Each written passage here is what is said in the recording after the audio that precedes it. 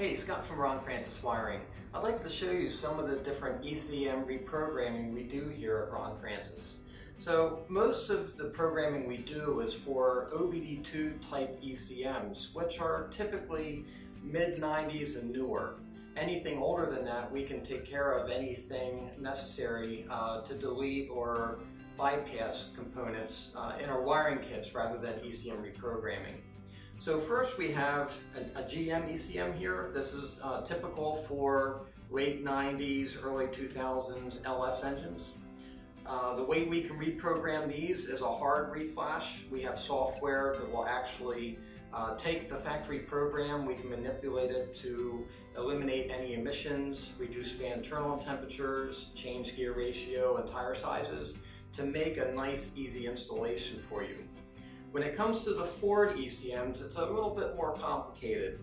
First, we have an EC5 ECM that's used about mid-90s up through mid-2000s. Now, typically we chip these because it is the most affordable solution using one of these piggyback chips. Now, what we do with these is we reprogram this chip and install it on the ECM, and at that point, it overrides the factory ECM programming to handle the engine like we want it to. So that would again include removing any emissions, changing gear ratio and tire sizes, removing the anti-theft. Again, everything necessary to get your engine running well in an aftermarket application. So this is EC5 typically is for cable style throttle bodies. For Ford's newer ECM, which would be this one right here, this was typically used 2005 and up, and is for applications that had drive-by-wire. Now, with these ECMs, they do not have a port to install one of those piggyback chips on. We have to go with a full reprogramming, but on the Fords, we can provide a programming device that will, again, reprogram the computer, but it also has some additional features such as adjusting gear ratio and tire size yourself, maybe putting a slightly more aggressive spark advance in there, as well as reading any trouble codes.